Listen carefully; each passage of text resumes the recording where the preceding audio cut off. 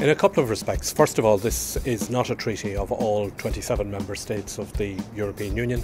This is a treaty which has been agreed by 25 of the 27. The second way that it is different is its ratification. This treaty will not require the unanimous agreement of all of the member states.